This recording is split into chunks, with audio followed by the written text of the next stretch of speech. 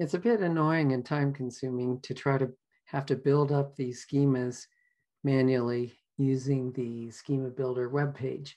There's actually a faster and easier way to do this, particularly if you have an existing pattern that you want to follow.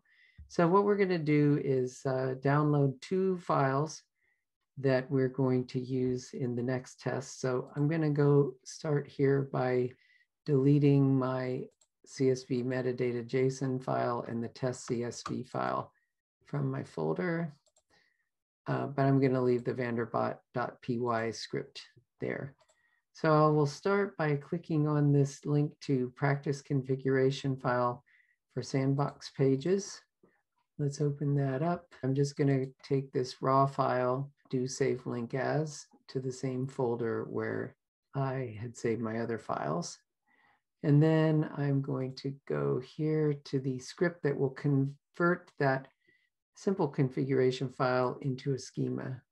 Open that in a new tab.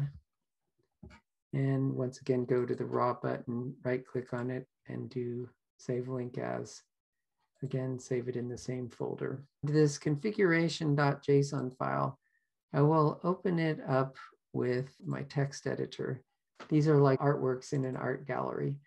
And we can see that it's actually a much simpler format. We just have a list here, the properties, P31, P217. These are real property numbers now in real Wikidata. We have inventory number, which is 217, and the qualifier P195 for the collection it's in, and then two references here, reference URL, which is P854, and retrieved, which is P813. And then here's another monolingual text title and the height, inception date, and some other things like that. At the bottom, there is a second CSV file that we can use to indicate what the work depicts. We put it in a second file in case we want to say that the work depicts two different things. At this point, we'll just leave these things the way they are. The other thing is I have indicated that these data files are going to be in a subfolder of the folder that we were using before. So I'll go ahead and create a subfolder of this one. And let's call that data. In order to create the actual CSV file, the artworks CSV file and the work depicts CSV file, I need to run this script that does the conversion of this configuration file into the actual files that I need. So I'm going to go back to my terminal window.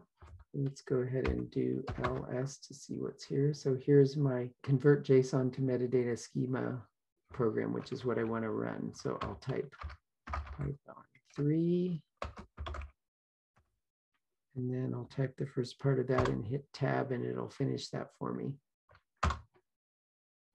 All right, so I hit enter and it's done. If I go to the check in the data folder now, I see that it's created the CSV metadata JSON file. That's the mapping file that I need. I don't want to bother looking at that. But here are the two CSV files that I've created. The actual names of the files should be artworks.csv, but it has an H in front of it. That H is just there in case you have an existing file by the same name. It just avoids overwriting it. But since this is a new file, I'll just delete the H. And the same thing on works depicts. Delete that.